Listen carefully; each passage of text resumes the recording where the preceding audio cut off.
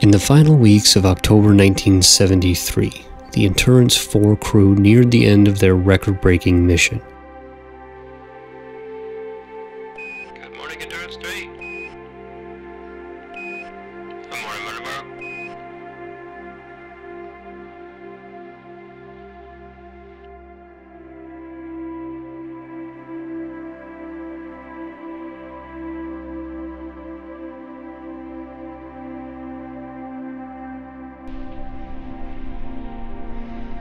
On the ground at Vandenberg, the ground support crew and the Endurance 5 astronauts were preparing to launch another Big G atop the Titan IIIM for the second year-long tour on the station. We're ready to go, Vandenberg. Copy, ready to go.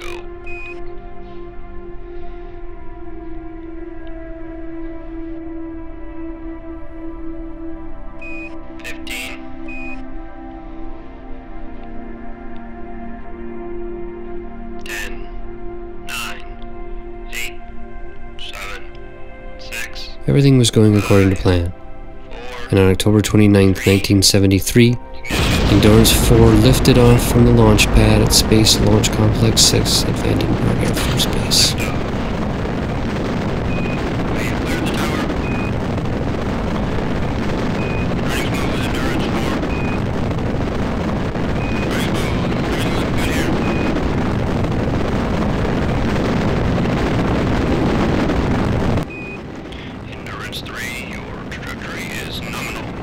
With nearly a dozen successful launches of modules, Hebes, and Big Gs, everyone had a high degree of confidence that this mission, like all the others, would go as planned.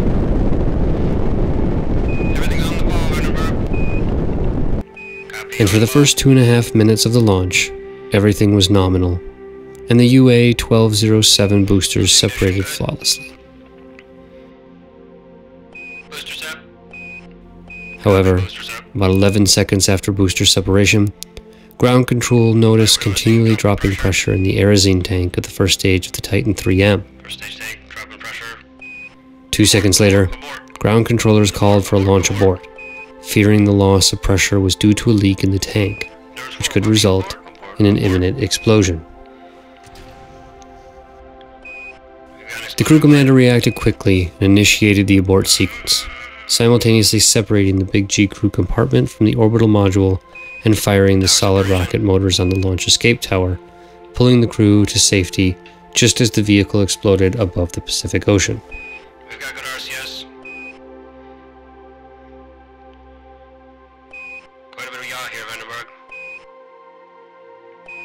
The asymmetric thrust of the tower needed to pull the Big G away from the rocket produced significant yawing rotation, which took almost a minute to zero out.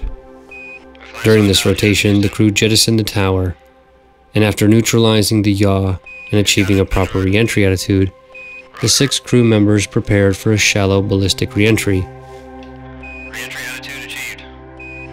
Roger, return to roger. We're coming back in, Vandenberg. Roger, we've got you. Less than a minute later, the crew was hurtling towards the Pacific Ocean 500 miles off the coast of California. While emergency crews scrambled to the hastily calculated landing site, abort procedures called for an early drag chute opening, and the crew waited for confirmation of deployment. After 5 agonizing seconds, the drogue deployed and began slowing the craft.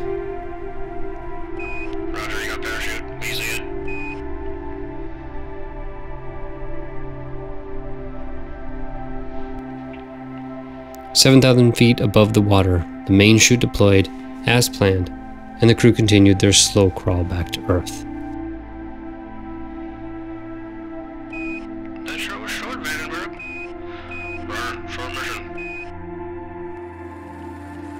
Meanwhile, rescue crews continued to make their way to the recovery site.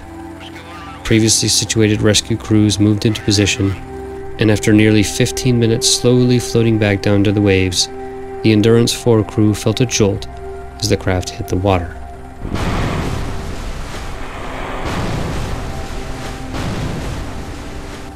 The rescue crews quickly approached, secured the craft, and began removing the crew, and they would have to wait just 25 minutes for the nearest rescue ship to arrive, to transport the crew back home.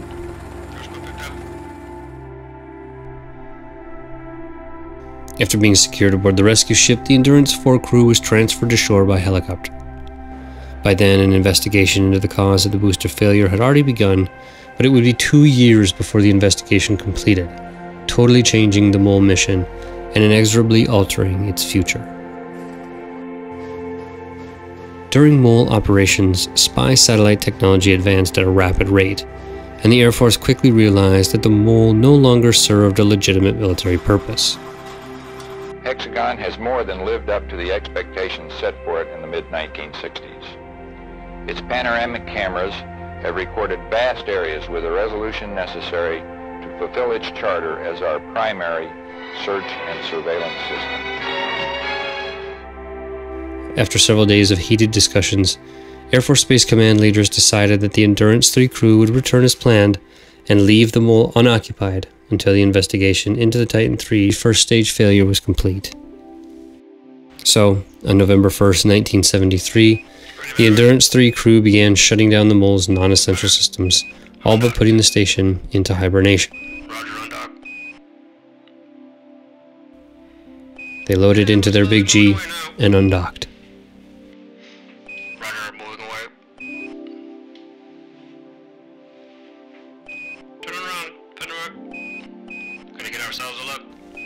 Before leaving the vicinity of the station, the crew performed a fly-around to capture photographs and video and do a visual inspection of the entire hull of the now vacant first space station. Slowly coming around. Roger, going around. And we can see it. What a beauty. Hello, MOLE.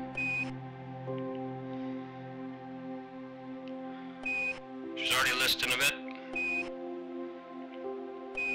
Roger, listening. She's a beautiful little station, Vandenberg.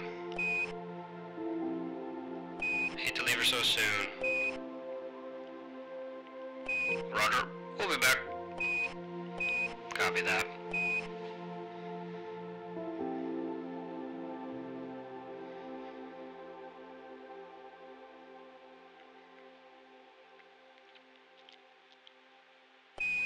Keeping a distance of about 50 meters, Vandenberg.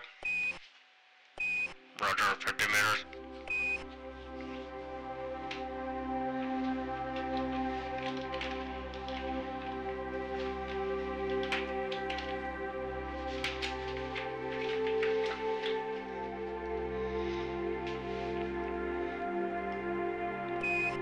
Coming up to the aft mole now. Coming up to the aft mole, huh? Roger, behind it.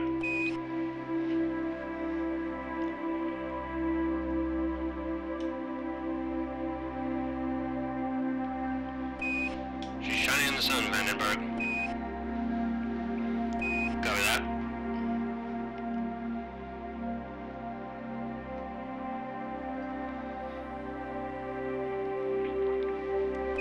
She's been a good ship.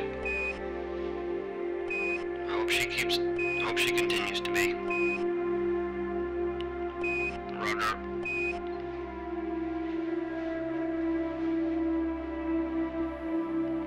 Alright, we're increasing our distance, Vandenberg.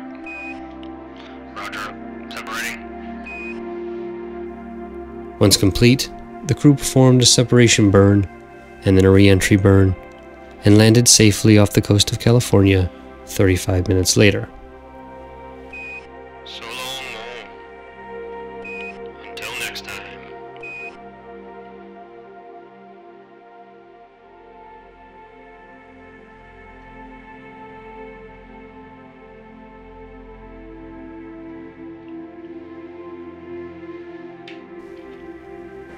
The low orbit of the MOLE meant that atmospheric drag would deorbit the station within a year if its orbit was not boosted. Air Force leaders argued that the station was no longer necessary and voted to allow it to deorbit.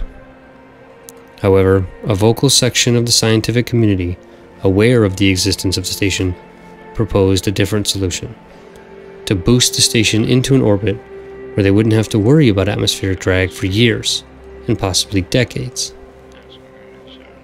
The issue came down to money.